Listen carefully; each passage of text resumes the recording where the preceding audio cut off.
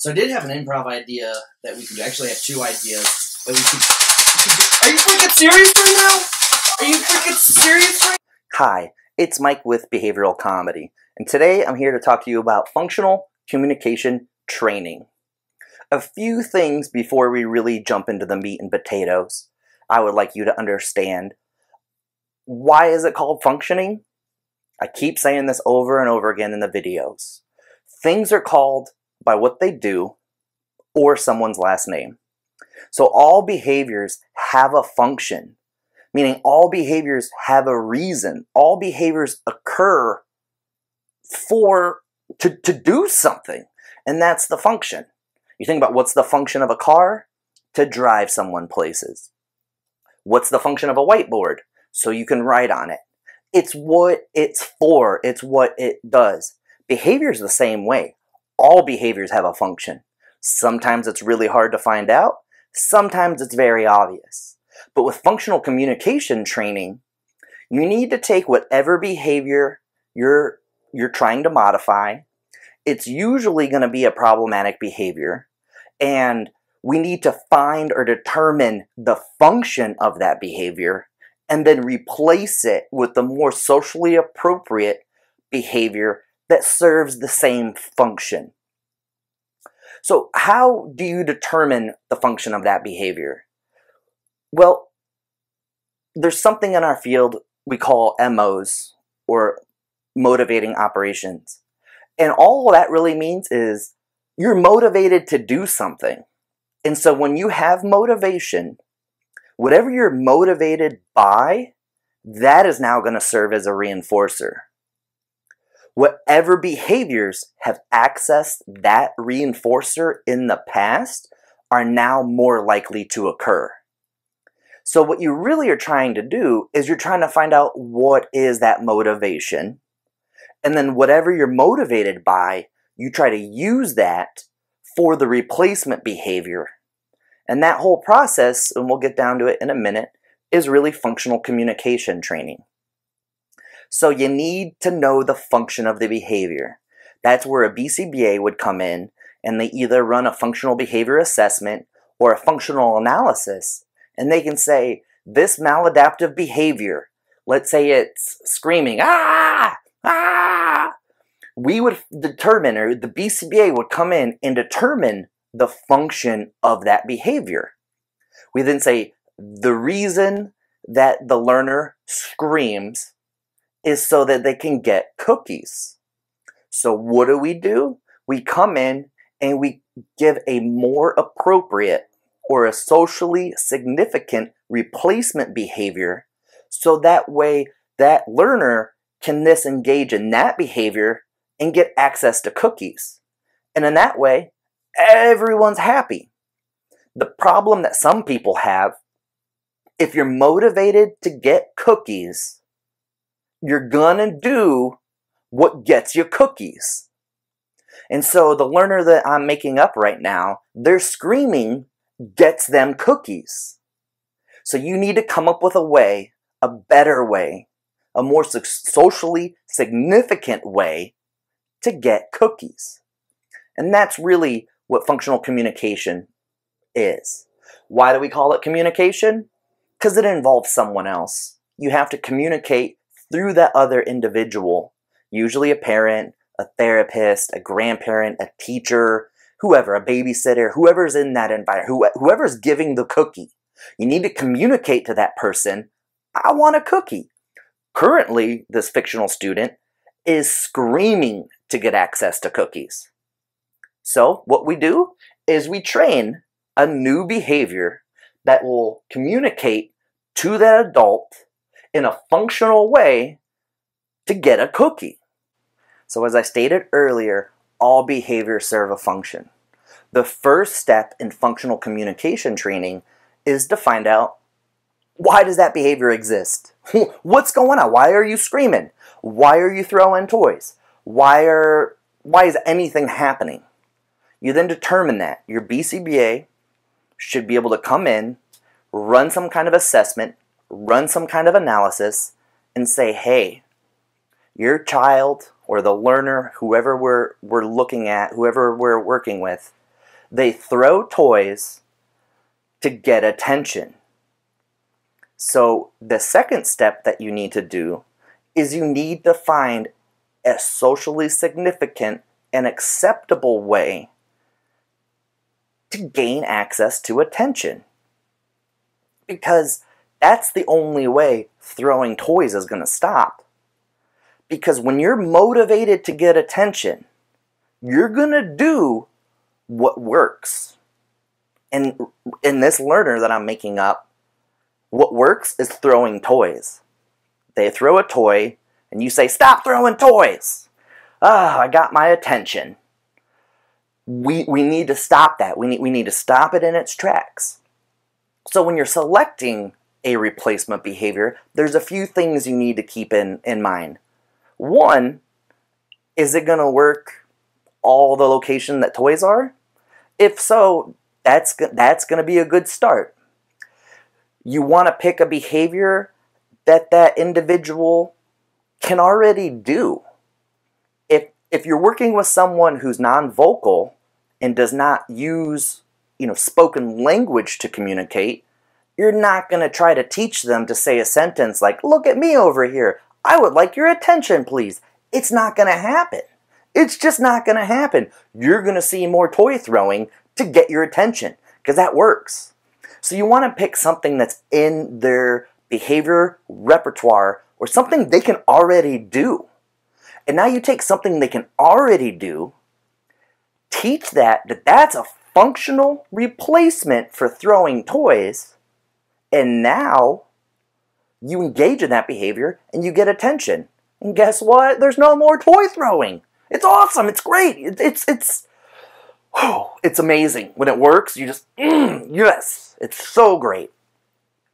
So you also want to pick something. This is a little bit more advanced and it'll be covered in some episode someday, but matching law. So matching law is just a way of saying under what conditions will what behavior occur. And really that in a nutshell, what you need to know for functional communication training is that it's a balance between the effort that the behavior requires and the reward or the reinforcement or the consequence, whatever you get out of it. So I'm not a big jogger. I don't like to run. I'd rather be on an elliptical. I'd rather ride a bike. But if someone was like, "Hey, Mike, if you run 10 miles, I'll give you $1. No chance. The response effort of running a mile and the reinforcement value of getting $1, nope, that behavior is not going to occur. "Hey, Mike, we'll give you $1,000 if you take a step." Well, the difficulty in take a step is very easy. That response effort is very low. $1,000, that's nice. I would like $1,000. I will take a step for $1,000. And so really those are two extremes, and those aren't going to be the situations you're in. But you need to look at that balancing act and find the right level. So when you're trying to find a replacement behavior, a good place to start is one, something that's already in their repertoire or something they can already do. Two, something that's easier than the problematic behavior. Sometimes I've seen students have, you would just define it as a tantrum, however you want to label a tantrum, and it looked very hard. Like afterwards, they're winded, sweaty, out of breath, and it was all to get a cookie. So you try to find something that the response effort is easier and the reward is the same. In that way, matching law, it's a law, so it's going to happen. It's just how behaviorism works. It's just, gravity happens. Matching law happens. If two things have the same reward, one's easier than the other, you're going to do the easier thing. So in the toy throwing example, you would want something that's easier than throwing toys. And then they both get the same quality of attention. You might even want to stack the odds in your favor, and when they engage in the replacement behavior, you give high quality attention. You give better attention than you would if toy throwing would happen. So you have a learner here They have a motivation. They are motivated to get your attention. They throw a few toys, and you say, "Stop throwing your toys." I'm like, you know, I got a little bit of attention. But if they can, whatever our replacement behavior that we select, whatever they engage in that behavior, "Oh my goodness, how's it going? Would you like a hug? Let's hang out. You want to read a book together? What do you want to do?" And so you made that behavior easy, low response effort, and then you really increase the value of what's going on. And in that way, you're really likely to get that replacement behavior. And hopefully, if we do this correctly, that problematic behavior is going to go away. When you're selecting a replacement behavior, it might be something as simple as a break card. Or, have you ever heard of PECS, Picture Exchange Communication System? I'm not talking about the actual system of using PECS. I'm just talking about the little icons. So, picture icons.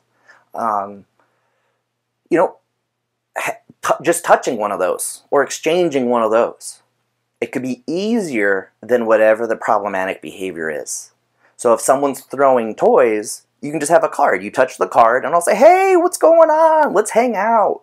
I'm going to give you the attention that you're motivated to get." And it's easier than throwing the toys. And you give a higher quality attention for touching that card. And now, repeatedly doing this over and over and over again, eventually you're going to get that touching card behavior to happen. It's just easier. It's just that's what functional communication is. We came up with a way to replace the function of throwing toys. Or we didn't replace the function, we found the function of throwing toys, and we made it easier to get higher quality attention. And that's really so let's say in the intro, I talked about a fictional student who was screaming to get cookies. So if they scream and scream and scream, which hurts your throat, it's not fun. You know, I think the response effort of screaming is high. So you come up with something simple, like saying "k," or just saying "cookie," or "point," or a card that looks like a cookie. You hand that to someone, or you touch it on the wall, or right in front of the cookie jar. There's an icon of a cookie. You touch the cookie. Then you make it easier, and then you get 2, 3 cookies. Oh, that's a lot of cookies. Well, also think about stuff. Let's say you have an individual that screams to get cookies. If you're full on cookies, you're no longer motivated to get the cookies. So that behavior should occur simply from the fact that they got their cookies. Screaming should end. With that other individual that I made up, if they're throwing toys to get attention, if they already have your attention, they shouldn't be throwing toys. So if you do see those problematic behaviors or the replacement behaviors, the behaviors we're trying to replace still occur, then you might not be addressing the true function. You need to go back to your assessments. You might really need to do an analysis. You might need to do an extended analysis.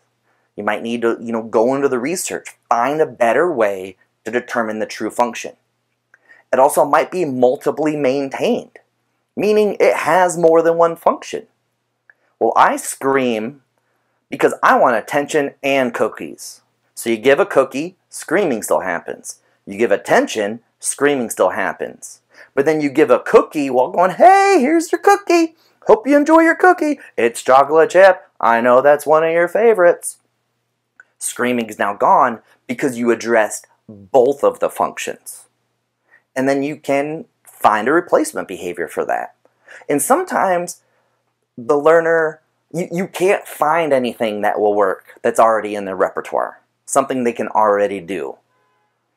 So what I've done before, I've literally had a card that said the name of what we wanted. We'll use the cookie example. I have a card that says cookie.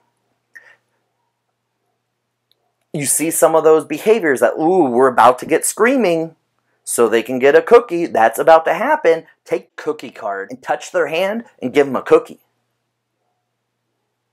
And then they eat the cookie. Touch cookie card, their hand, give them a cookie. They eat the cookie. Now you bring the cookie card right in front of their hand. And now they got to move their hand a little bit. They touch the card, they get a cookie. Do that a few times. Then you get to the point it's a foot away. You get to the point you're no longer holding it, but it's just sitting on the table. And eventually what you get is you can get to a point where the end goal is you now have a cookie icon, or that card that we're using that says cookie, and it's like 2 rooms away, or it's upstairs or downstairs. It's far away. And the individual goes, hey, I got a really good way of getting cookies. If I go touch that card, if someone sees me, if I can communicate that I want a cookie to someone else by touching this card, then I'll get a cookie.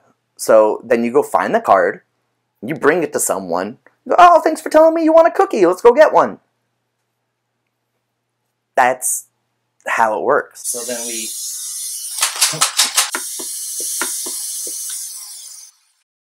Hey, how's it going?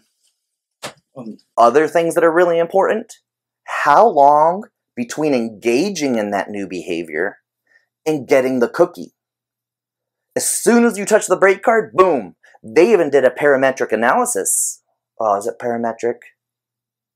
I think so. I'm going to have to look that up after this. But they did an analysis, and they found out that they waited 1 second and gave the reward or reinforcer, and they waited 20 seconds and delivered the same thing. 1 second, much more effective than 20 seconds. Things like that. 1 second. So you think, oh, 20 seconds? That's a third of a minute. 20 seconds is too long. The immediacy of reinforcement is so powerful that it can't be underestimated. 1 second beats 20 seconds. Half a second beats 1 second. But the quicker, the sooner you can do it. So if you're in the middle of doing functional communication training and your learner comes up to you and gives you a card, don't say, oh, in a minute. If that's the program you're running, as soon as they give you that cookie card, you give them a cookie. In fact, if I'm doing the training, I have cookies hidden right next to me. So that way when there's like, cookie, boom, here's a cookie. Immediately you stop everything you're doing because we're trying to teach you a new way to communicate. And that's how you do it. If you're not going to do that, if you're going to teach them to wait or other things like that, you're either farther down the line and you're trying to teach more advanced skills. You're trying to teach accepting no, waiting, things of that sort. But when you're starting off functional communication training, it's every time they touch the cookie card, give them a cookie. Immediately. Carry cookies with you. If you're like a parent at home, have like an apron or like what waiters wear and just carry cookies on you. And every single time they do that, give them a cookie. Cookie, every time. Give them a cookie. Give them a cookie. Have cookie cards all over the house. So no matter where you're at, there's a cookie card here, there's a cookie card there, there's a cookie card there, there's a cookie card there, there's a cookie card there. Everywhere's cookie cards. And you say, like, sometimes we do parent training, parents just don't get it.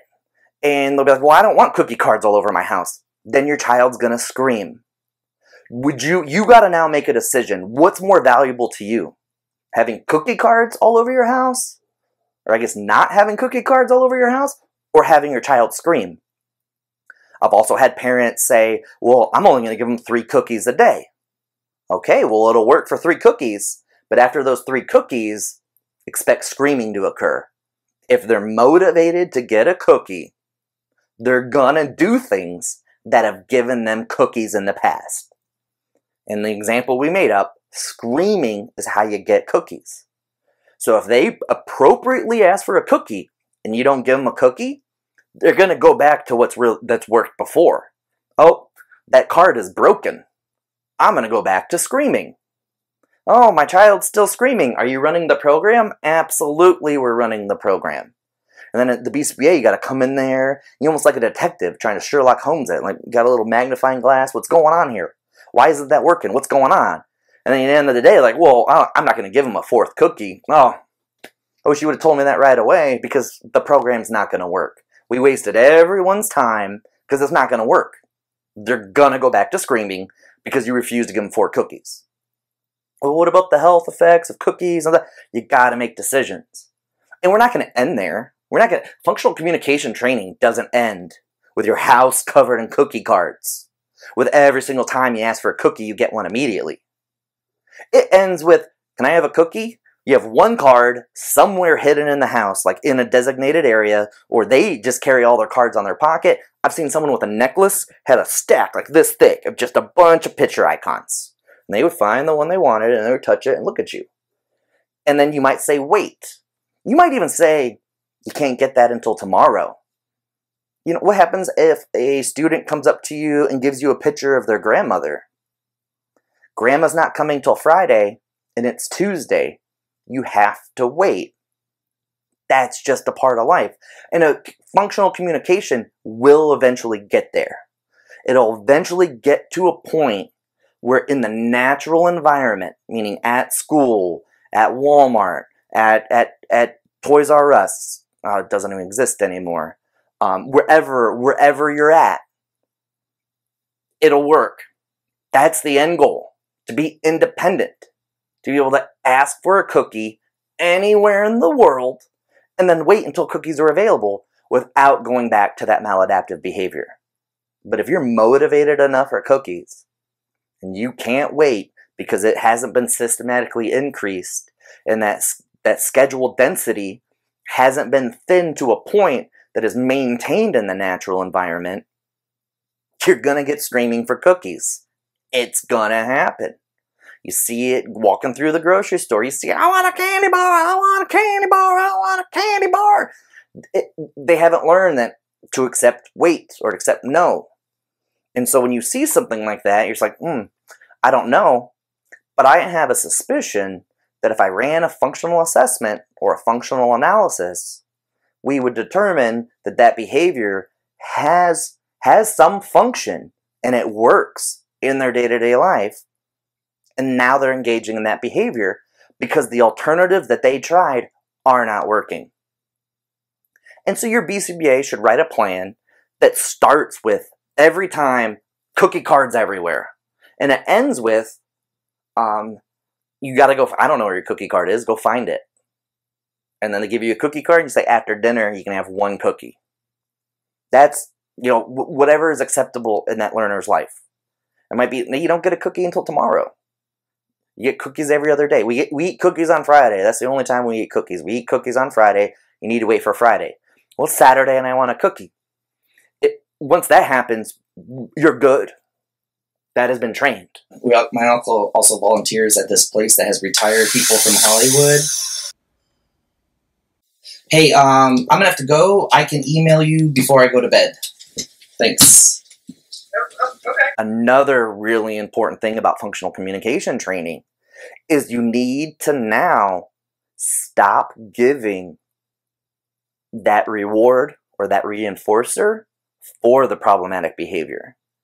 If that child starts screaming, you don't get cookies. And they might scream and scream and scream and scream. It's called extinction. If you ever hear your BCBA saying, we're putting that behavior on extinction, one thing I got to caution you, anytime you put something on extinction, just a part of science, when I drop this, it falls. A part of extinction, when you start that, it's going to get worse before it gets better. An example, I didn't make this up, but an example I really like, when you look for your keys in your purse. Usually you put your hand in your purse, you pull out your keys, right? You put your hand in your purse, you don't find your keys, you didn't get a reward. So what do? You move stuff around, you start taking stuff out, it ends with dumping the bag out. And after you've dumped the bag out and you've done it as big as you can, I've exploded, we call it an extinction burst. I bursted all over the place. My behavior was just bursting out. You give up and you try something else. You go look in the couch cushions. You go look in your jacket pocket. You go look in your other purse. You look wherever. You do other times I found my keys are in these areas. And so that's what we try to do. The child that's throwing toys, maybe they throw 1 or 2 toys and usually say, stop throwing toys. Now we have a replacement. I have a card. You can even have a card attached to you. They come up and they touch the card and they get attention. Or you teach them to tap you. Or they point at you. Or you got an attention card over there. Or you teach them to say, look at me. Or look. Or attention. Anything. Whatever that replacement behavior is, they engage in it. And they get attention. That's their replacement behavior. But now they throw toys again. They're going to throw one toy, they throw two toys. For whatever reason, they don't engage in the replacement behavior. And now, they kind of look at you, you can't give attention. You need to turn that behavior off. That doesn't function for attention anymore. Cut it off. Cut off the function. It doesn't work. Like in a shower, what's the point? What's the function of a shower? To get water to come off and then drain. Cut the water off, you quit going in the shower. But every once in a while, you might go and turn the knob to see if it still works. Maybe you really just can't find your keys. You looked in the couch cushion. You looked in your coat pocket. You go back to the purse. Did I just miss it in the purse? And you try again. So your learner is going to scream for cookies again. It's going to happen. Your learner's going to throw toys again. It's going to happen. It's not a light switch you turn on and off. But what you need to do is you need to withhold whatever they're motivated to get, and then prompt them and encourage them to engage in the appropriate behavior that we're training so that they can communicate what they want in a safe and healthy way. And like I said, they're going to do it worse. They usually throw 2 toys. Now they've thrown 4, 5. They might even dunk over the whole toy bucket. Not going to tell them to not throw toys. Not going to do it. And you want to so bad, because in your repertoire, it's reinforced. Because if you say, stop throwing toys stops. But it's almost like a catch-22. Because you said, stop throwing toys, toy throwing stopped. But since you say, quit throwing toys, that's why they throw the toys the next time. So in that moment, absolutely it's easier to get them to quit throwing toys by saying don't throw toys. Really easy, very easy. Say don't throw toys, it stops, it goes away. But tomorrow, they're going to throw toys. The day after, they're going to throw toys. The day after that, they're going to throw toys. So what you need to do is, it's going to be hard up front. It's tough. It's not easy. They're throwing, and you're sitting there saying, I can make this stop. I could make this stop right away. Right away, in a very easy way, I can make this stop. And then that's what you have to determine for yourself with like matching law. What's more valuable to you? The response effort of not saying that, that's high. It's really hard to watch a kid just destroy a room. And you know that you can make it end right away. But what is that value? What is valuable to you? In the long run, toys are no longer thrown. Or do you want toys to be quit getting thrown today, but every day for the rest of their life we have toy throwing behavior? And now you got a 60-year-old individual living at home or living in a group home that throws toys or throws items. It's like, oh my gosh, I can't believe this older individual is throwing toys. Well, it's because their entire life, every time they threw a toy, someone said, quit throwing a toy. So you got to stop that. You got to turn it off. Turn that off. And now they throw toys. You just, nope, not even going to look at you. Not even going to look at you. No attention. No attention. And you might take that break card, or you might take the attention card, whatever. Let's say we're using a card for this individual. You just hold it up. Hold it up and point it out to him. Nope, not going to say anything. You don't say I'm not going to say anything. I've literally had someone go, I'm ignoring you right now. You're ignored. You? I'm ignoring this. And I was like, oh, you haven't even started ignoring. Haven't even started ignoring.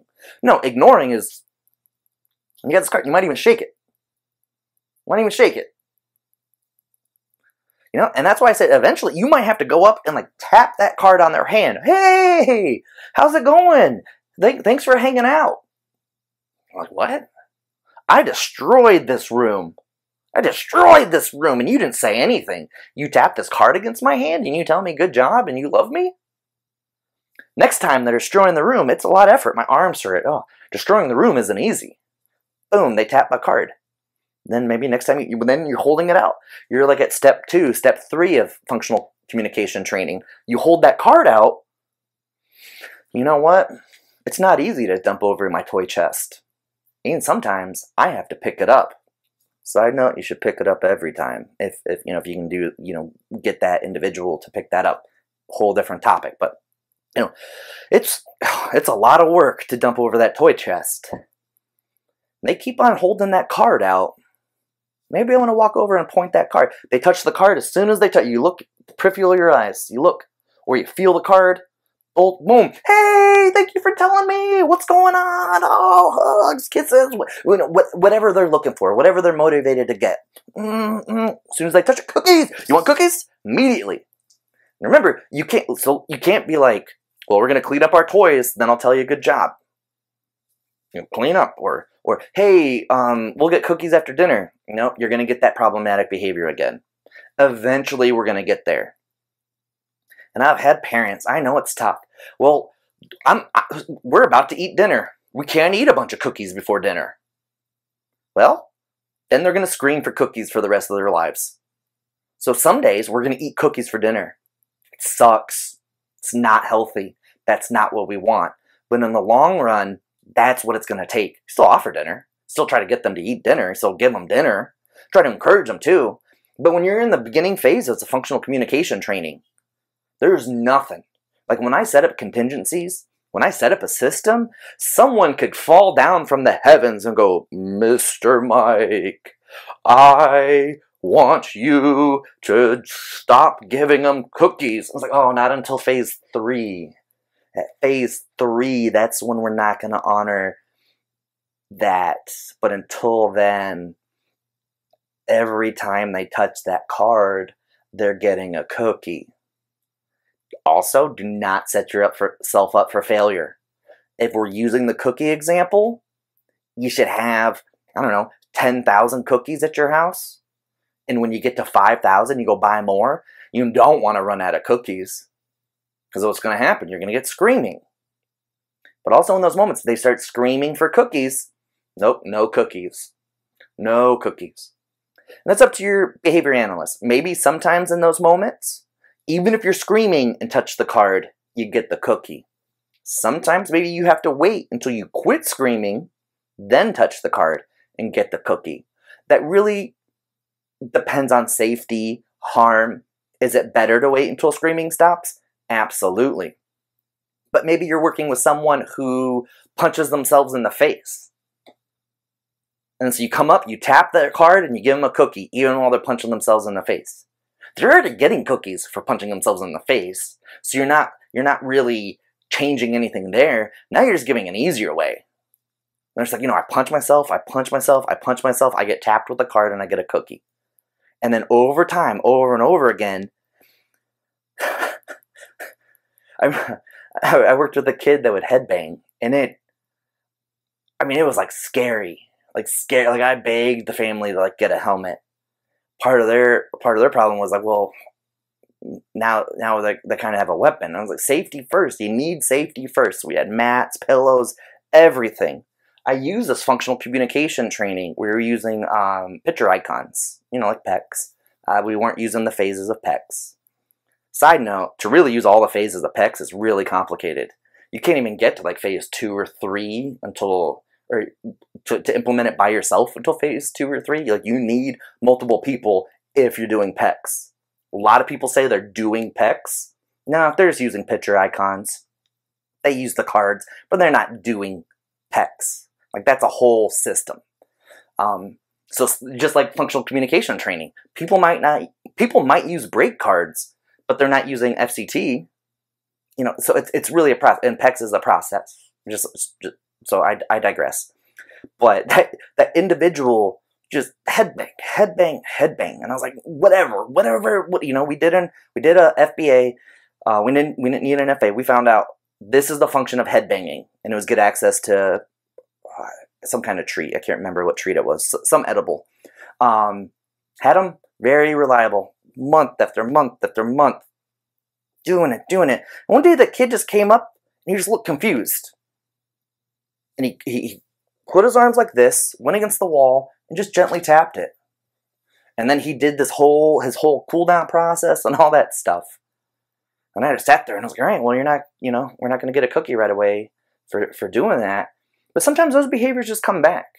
And you just don't, when you lose your keys, you go back. And you're just like, oh, I swear it's in my purse.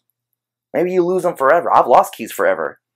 About once a month for a year, I'd go check where I thought the keys originally were. Because almost every time before that, that's where the keys were. I have a basket in my house. That's where my keys go. So I'd go check the basket like once a month. I'm like, I know it's not in there, but you just do it. And so let's say you teach how to get attention appropriately instead of throwing toys. You might get some toy throwing behavior. It's gonna happen. You just ignore it, just ignore it. Then they engage in that replacement behavior. Hey, what's going on? Oh yeah, what's up? Yeah, I'd love to read you a book. And then later down the phase, you might do, like I said, waiting. Or if they throw toys, they're like, you know what? Now we got to clean this whole room. But I didn't take out the Legos. No, you threw toys, so we're cleaning the entire room. And then I'll read you a book. You know, and that's up to your BCBA. That's up to the system, to the program. What kind of level? How far are you into the functional communication training? But at first, you want it to be like a magic wand. Cookie! Attention! Whatever they're motivated to get. I really like the improv ideas. Hey, I'm in a meeting right now. We can play after. I'm sorry about that. Can you go ahead? Yeah, sure. So Just some final thoughts on functional communication training. I want you to remember the immediacy of getting what you're motivated for is so important. The fact that 1 second is more effective than 20 seconds. You can't wait 20 seconds. That's too long.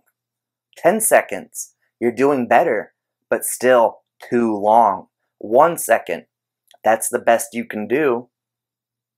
You want it to be as immediately following that target behavior as possible. What are our target behaviors? Whatever's socially acceptable, meaning our society accepts it. So we're not going to teach, well, why is that individual doing that? Oh, that's how they ask for cookie. No one is going to give anyone a cookie besides the people that directly work with that individual and their immediate family members. You go somewhere else. You go to a grocery store. Oh, can I help you? All right, they're just going to walk away. But, you know, you might learn how to do manual signs. I don't know the sign for cookie, but you do the cookie. And then someone will be like, oh, you're trying to use sign language. We have someone who works in the deli that knows sign language. They can go get that individual. Or you can hold up a card that says cookie. They're going to read it. Oh, cookies? That's aisle 6.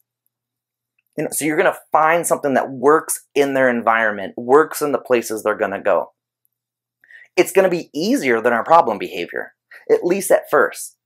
So an individual that can use vocal communication, you know, someone who uses the spoken language to communicate, it might start with cookie or k. I'm just going to say k. If you say k, you get a cookie. And then it's going to end with, excuse me, Mr. Mike, can I please have a cookie? You know, that's eventually what we're going to look for.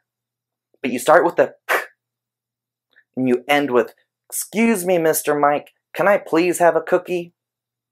And the problem I've seen functional communication go wrong is that you don't follow the steps. You get too anxious. Or you're just like, you know, I just need the toy throwing behavior to stop. Well, then for the rest of their life, they're going to throw toys. Do you want today to be good? Or do you want the rest of their life to be good? Do you want the immediate, do you want toy throwing behavior to immediately stop? Or do you want it to permanently stop? Because those are not the same two things. And remember, we're going to stop giving that attention after toys are thrown. And simply science says, and I've seen it, anecdotally I've seen it, empirically you can read about it. It's going to get worse. You're going to go from throwing 2 toys to maybe destroying the whole room. But you cannot provide attention based on that. You gotta only provide attention for the appropriate ways. Some of the best stuff is when the learner comes up with a better way to do it. You know, it's like say k, They go, cookie. You just said cookie. Here's a whole box of cookies. You just said cookie. Oh my goodness. Or they have a break card. And you're just like, hey, touch, or not a break card, an attention card. Touch the card and I'll talk to you. And they come and tap on your shoulder. Is that appropriate in our society? Absolutely. So don't sit there and be like, well, the BCBA said I can only provide attention if they touch the card. No. The BCBA just can't make up every single example that exists in our culture. If they do something else that's socially acceptable, honor it. They come up and say, touch it, or go, or maybe even just look you in the face. Even like I've had students, and then they look, hey, what's going on, buddy? They looked at me. They gave me eye contact. They did something that anyone would do in our culture. You need to provide attention. And then they take that toy and they put it down. And also you might be like, hey, buddy, how's it going? And you quit. As soon as that toy's thrown, quit providing attention. You also show that's clear, turn on, turn off. If I throw toys, no one talks to me. If I tap them on the shoulder, if I give someone eye contact, if I touch that card, if I wave, if I do this, anything. Anything that's an appropriate way to get attention. So there might be a lot of ways to do it. But you just start with something that's really easy and it's going to work every time. And then you give it to them every time. And then over time, you don't get it as much, and you make it delayed, you make it delayed, you make it delayed, until it's just how everyone responds. As a 30-year-old adult, I don't always get attention when I want it. Sometimes it's hard. You got to deal with it. Sometimes you come up with creative ways to get attention. There's all type of things. So that's what you're trying to do. You're just trying to be able to succeed in culture and our society and the environment you live in. So if you can find ways to do that, if you can find the function of that problematic behavior, find an acceptable way to communicate that, hey, I have a motivation for this, train that up. Functional communication training. It works. It's great. You won't believe the results. It's just hard at first. Much harder for you as the person running it, the person trying to do the programs. But that's how it is. Oh, another side note, I didn't think about this. So sometimes, like when I talk to families, they're like, Mike, I can't just give cookies all day. Well, it's not that I don't want to give cookies, it's just I have to make dinner, or I have to do laundry, or for whatever reason, I can't give cookies all day. Well, if you scream to get cookies, what's something that's going to stop you from screaming to get cookies? Having all the cookies. Just give them like, hey, I got to go do laundry. Here's 100 cookies. I'm exaggerating, but here's a pack of cookies. They're going to eat 5 or 6, get sick. I'm like, oh, all right, I'm done eating cookies. And now they're not going to scream to get cookies because they just had a bunch of cookies. Or if you want to give attention. So if you have an individual who really all right, let's go back to an example. Throws toys to get attention. And you have to do something. I got to make a phone call. I can't do it during the phone call. I can't give attention during the phone call. This is a really important phone call. I have to take it. You know what you do beforehand? You give a lot of attention. Like maybe for like an hour. And I kind of look for eventually the learner is going to be like, all right, like I've had enough of you. Will you leave me alone for a little bit? And you go, absolutely. I'm going to go make my phone call. You just give a bunch of attention, a bunch of high quality attention. Attention, attention, attention, attention. And eventually, I'm no longer motivated for attention. If you can address that motivation, they're not going to engage in that behavior that is due to the motivation. You got rid of it. You don't eat food when you're full. So if you had someone that engaged in problematic behaviors to get food, just stuff them. Just fill them up. Give them all the food. So I can't have another bite. All right, well, I'm gone. Now I got like a half an hour before you're hungry again. Oh, P.S. There's a plate of nachos on the counter or whatever. Eat those if you get hungry. Boom, now you can go do the laundry or whatever you got to do, or make a phone call, or cut your hair, or whatever you got to do. Now you can do it, because that behavior should not occur because they're no longer motivated for it. So those are little tricks you can do that if you can't do the functional communication training. And sometimes as behavior analysts, we're just so focused on those like session hours that we forget as the family unit. So hard to do it all day. You can't do it from sun up to sundown. Can't. It's so exhausting. Absolutely exhausting. But you can set up the times. We're going to do it from this time to this time. In between then, you just get all the cookies you want. Get all the cookies you want until now, and you get all your cookies after that. But in between, if you want a cookie, you got to come give me this card. And talk with your BCBA and find a way that you can set those times up. So, hope this was informative. I hope it helped. If something wasn't clear, please email me, behavioralcomedy.com. No, behavioralcomedy@gmail.com. Let me know. Drop me a line. If you like the videos, you want to see more, you can subscribe, like, hit the buttons. There's buttons all over the place. I'm told they help. I haven't noticed they helped, but everyone at the end, that's what you're supposed to say at the end of videos, right? I'm just following rules. That behavior has not been reinforced and selected in my repertoire. I'm copying what everyone else does. Imitation. So, yeah, let me know. Let me know what you liked, what you didn't like. How can I make this better? And that's it. So, stay safe out there, and